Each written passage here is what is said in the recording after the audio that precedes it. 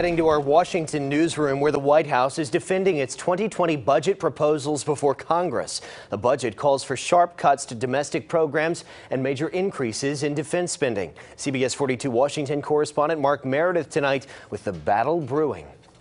House Democrats grilled President Trump's acting budget director over plans to cut spending on domestic programs while spending more on defense and border security. When you look at the budget the Trump administration has produced, it is not responsible or even usable. Kentucky Congressman John Yarmuth says proposed cuts to education, health care, and welfare programs would be devastating to millions.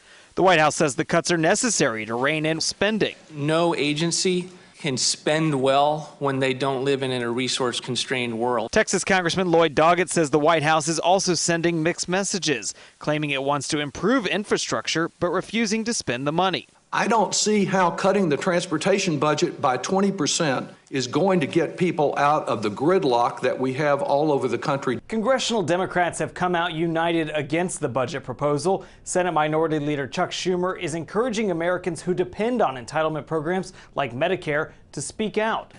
This budget says promises kept. Balderdash. For their part, congressional Republicans are embracing the president's plan. Our nation is nearing a fiscal crisis. I would argue we're already in one. Republicans agree that we need to remain focused on important goals like the continued rebuilding of our military, keeping up the fight against opioid abuse. Congress has until the end of September to pass a funding bill for next year. In Washington, I'm Mark Meredith, CBS 42 News, local coverage you can count on.